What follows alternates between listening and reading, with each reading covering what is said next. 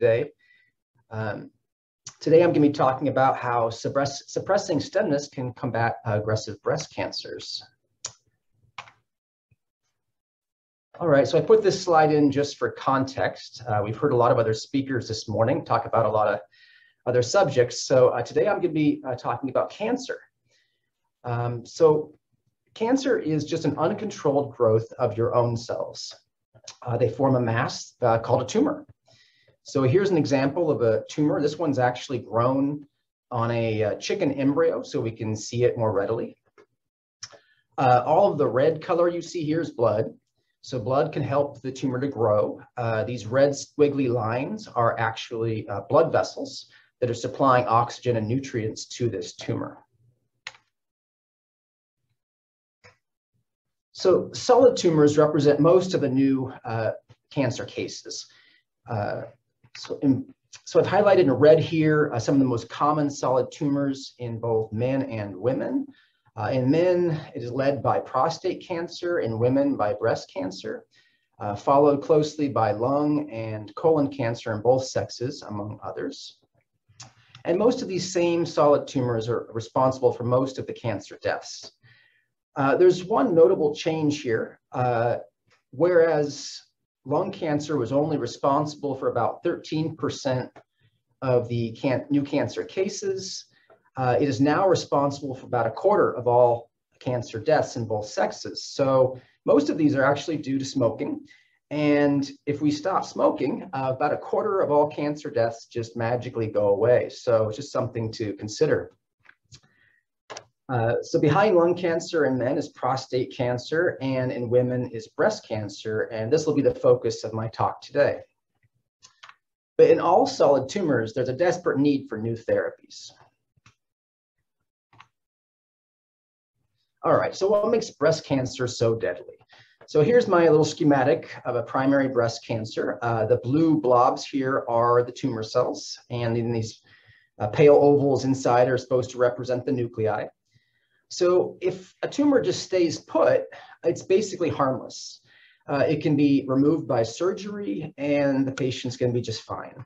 The problem arises when some of these tumor cells travel to distant sites, such as the lung, bone marrow, or even the brain. And this process is called metastasis. Now, some of these cells may then grow a secondary tumor at these sites. This can cause organ dysfunction, and this is ultimately what proves to be fatal. And so this is arguably the most important problem in breast cancer research. And metastasis is thought to be responsible for about 40,000 deaths each year in the US alone. So metastasis occurs in discrete steps known as the metastatic cascade. So most solid tumors arise from a sheet of cells called an epithelium.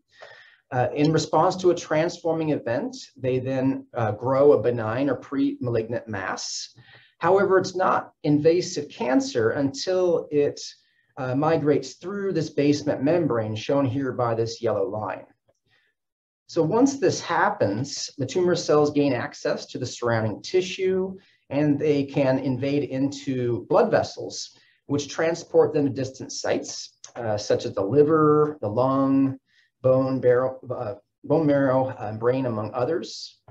Once there, some of these cells can arrest within the blood vessel, whereas others can exit the blood vessel in a process known as extravasation. Then some of these cells may divide a couple of times and then stop growing or become dormant. And these are known as micrometastases. And these are basically harmless. Many cancer patients have lots of these micrometastases, but they don't cause any problems. The real problem arises when some of these cells, for unknown reasons, undergoes colonization and forms a secondary tumor. This is fairly rare, occurring in less than 1 in 1,000 cells, it's believed, and therefore this colonization step is believed to be rate limiting in the metastatic cascade. And just to drive home this point about how bad metastasis can be, here's a PET image of a medulloblastoma patient. All of these black dots that you see are metastases. And if we overlay this image onto the soft tissue, so some of the organs and tissues supply some background, but we can still see that this patient has metastases all over their body. In the lymph nodes in the underarm, these are the skeletal metastases in the rib cage and in the pelvic bone as well. So it can really be a devastating disease.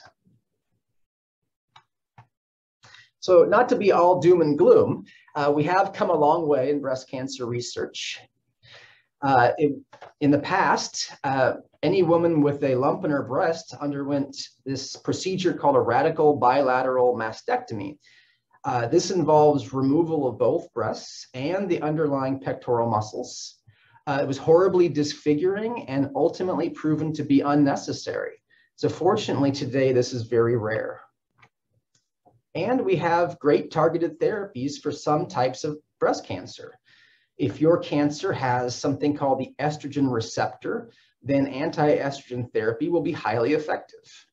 Similarly, if your cancer has a receptor called HER2, then we will use this drug called Herceptin, which will work quite well to keep that tumor in check. And we live in the age of advanced genomics. It's now very commonplace to sequence a given patient's tumor for particular mutations. And then based on the mutations present in that tumor, devise a personalized therapy that can help those patients live longer.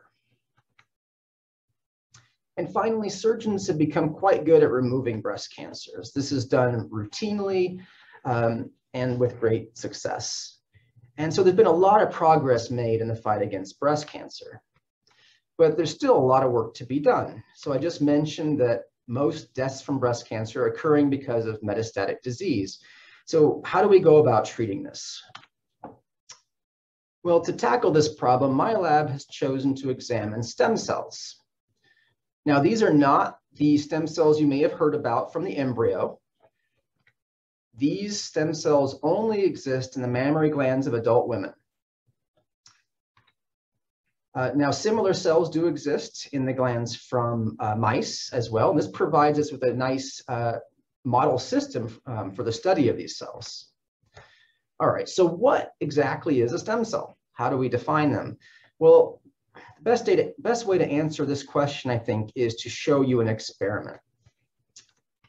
So if we take a very young mouse, about 3 weeks old, so it's prepubescent, we can actually surgically remove the little piece of glandular tissue that's present. So it's important to let you know at this stage that mouse mammary glands look a little different than people. They're oval and they're very flat. And so this white space here is supposed to represent the fat pad, the fat tissue, and this blue represents a lymph node within the gland. And so this line right here is showing you the little piece of tissue that we've cut away. And so all that's left behind is what we call a cleared fat pad. So there's no glandular tissue present. Now, if we take an adult mouse and we harvest the stem cells, we can inject them into this cleared fat pad.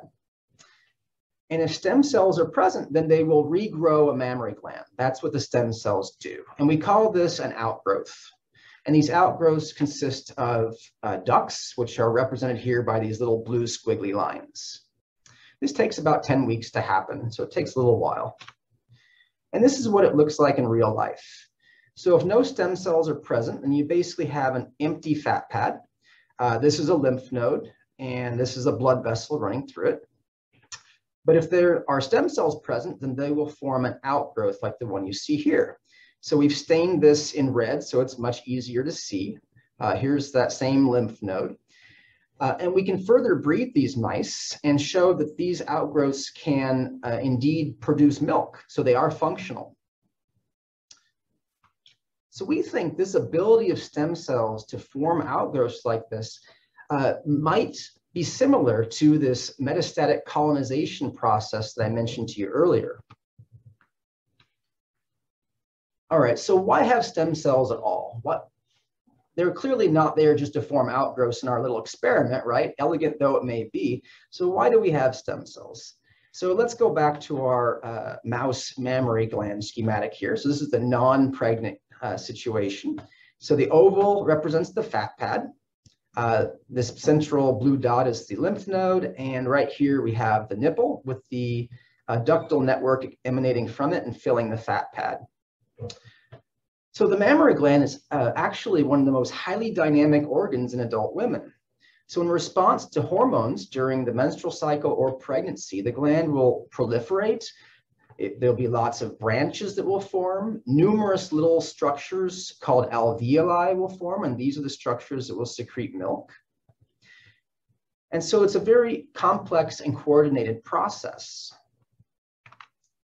And actually, once this happens, once the hormones go away, the whole gland will then involute back to the kind of pre-hormone state. And so this is the reason stem cells exist. They are there for this remodeling process. They initiate remodeling in response to hormones. So we wondered whether these stem cells might also be important for metastasis. So in order to answer this question, we needed a stem cell marker so we could actually look for it in cancers.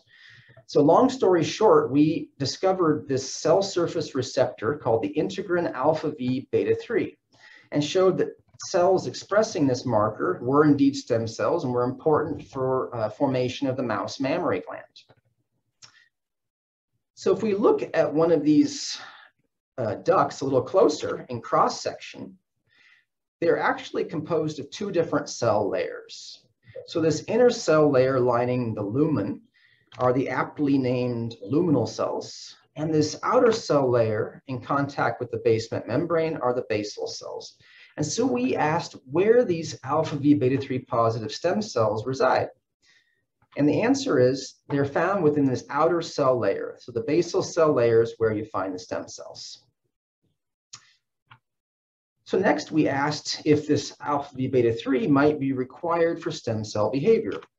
So we performed this elegant little experiment where we took mice in which the beta 3 gene had been deleted. So these are beta 3 knockout mice, and we compared them against wild type mice that have the beta 3 gene.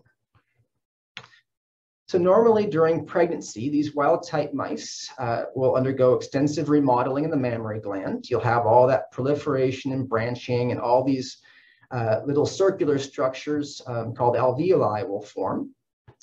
But in the beta 3 knockout animals, this was not the case. There was a defect. We saw fewer branches and fewer alveoli forming. And this was in contrast to the virgin adult mammary glands, where there was basically no effect of deleting beta 3. It was very similar to the wild type. And so this suggested to us that alpha V beta 3 may not only be a marker of stem cells, but of activated stem cells that were involved in this remodeling process. So we wondered whether similar cells may also exist in people. So in collaboration with Dr. Pepper Shadeen at Oregon Health and Science University, we obtained sections from the mammary glands of pregnant women and compared them against age-matched women who've never been pregnant. So we stained for an antibody against the beta 3, and this staining is shown here in brown.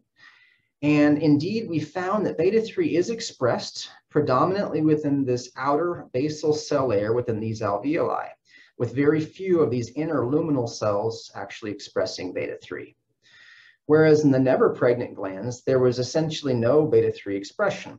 So this was very similar to our data from the mouse, where the beta 3 was turned on during pregnancy, predominantly within that basal cell layer. So now we wanted to know if these stem cells might play a role in metastasis. So for these studies, we obtained patient breast cancer tumor sections. So these are from actual breast cancer patients. And we stained for beta 3, which this time is shown here by blue.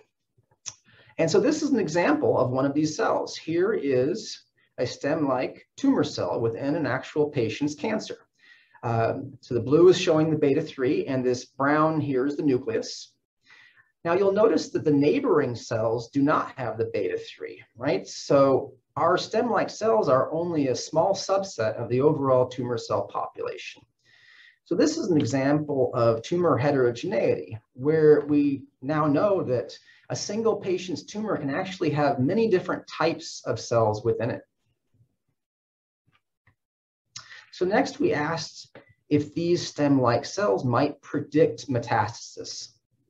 So if we took a patient tumor that had these cells, would that patient go on to form metastases? And indeed, we found that 84% of those patients ended up developing metastasis. So this was quite good at predicting metastasis. And so currently we're studying a more direct role for these cells in metastasis. This is really quite a complex series of experiments. And so I'll be happy to answer questions about this later if you're curious about how we're tackling this problem. But for now, I'll just leave you with our model. So we think that if you have one of these stem-like tumor cells, that if it travels to a place such as the lungs, that these cells would be more likely to grow a metastasis, to undergo this colonization I talked about before. But not only that, we think these cells may also be more resistant against standard chemotherapies, allowing them to survive post-therapy and regrow a tumor, which is called a recurrence. So we think these are very aggressive tumor cells. All right, so what's in store for the future?